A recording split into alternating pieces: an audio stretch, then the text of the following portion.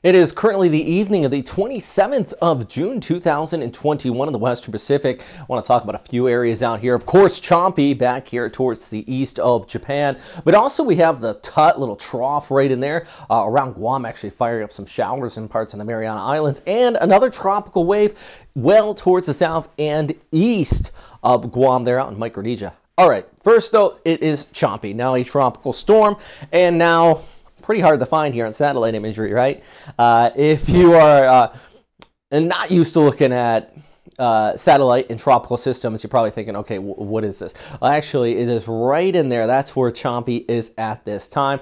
Continuing to get wrapped up with the rainy season front, pulling off towards the north and east. Still bringing some coastal showers in parts of Japan, but all in all, the Joint Typhoon Warning Center already issued their final warning on this. JMA is still tracking it since it is closer to Japan, but I mean, they got 35 knot wind, barely a tropical storm, and really satellite imagery there you can see just completely disrupted. Really, more or less, it's the rainy season front. I mean, you got that's going to move towards the northeast, and another low is going to develop along the front and the tail end of this, bring some more showers as we go ahead through Tuesday, heading into Wednesday for coastal Honshu, including there into Tokyo. So, you know, it's less about the tropical storm here and more about that Mayu Bayu front in the picture for Japan. Back towards the south, though, in the Philippines, look at this, June 30th through July 6th. So we're talking about next week, really.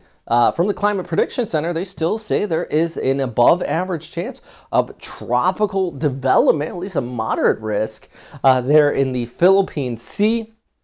There is some guidance, and I'll get to that in a second, but really, you know, that's probably where we're going to see it around Guam out there towards northern Luzon, if anything does pop up. This is the GFS Ensemble, basically the model, which has really been hinting for almost a week now at some sort of development into early July. And the key thing with it, yeah, the model is picking it up on it. By the way, this is SpaghettiOs.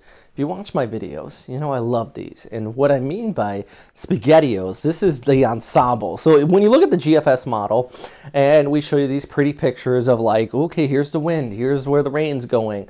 That's an ensemble. The GFS, when it runs the computer, the supercomputers, it puts out like 100 outputs, and they average them all together.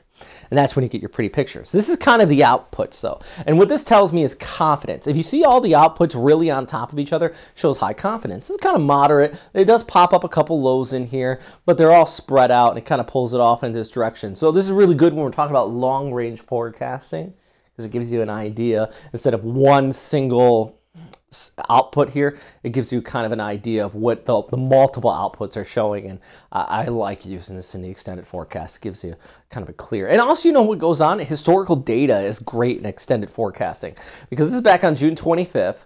All right, so still pretty relevant where our systems are typically this time of year, and typically they are in that particular region of the Western Pacific. So historical data and long-range guidance kind of jiving and what we're going to be looking at for the potential of a tropical system there in early July. So plenty of time to watch it, though. I mean, we still got another week now, but I'm going to keep it on that little tropical wave way out there. Not uncommon for development in this area.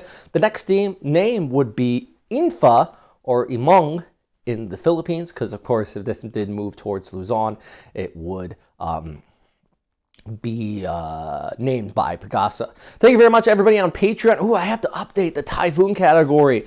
Lori Caldwell just signed up for the typhoon category. Thank you very much, Lori. I'll add you right there in that slot once I get around to it. You guys are legends. Everybody always helps me out. The super typhoons as well. You're all my heroes here. You're making this better, making this possible. I keep on saying I'm that much closer to getting a new graphic package, but I really am. I really am. It looks like some things are finally coming together with Metro Weather. I'll give you guys, I'll fill you in more when the final pieces are in a place. It stinks. Sometimes you got to be patient, and sometimes you just got to kind of roll with the punches, and hopefully we rolled with the punches enough that we got some good things coming our way for this YouTube channel. So if you guys want to help us out, though, check out the Patreon. I'll put a link down below. Make that possible. Twitter, Facebook as well. That's where I post a lot of those intermediate updates. And you want to share some weather photos too, you can check out Facebook. Robert Spetta Weather. You can send me photos there. As always, though, thanks for watching. And the key thing is stay safe out there.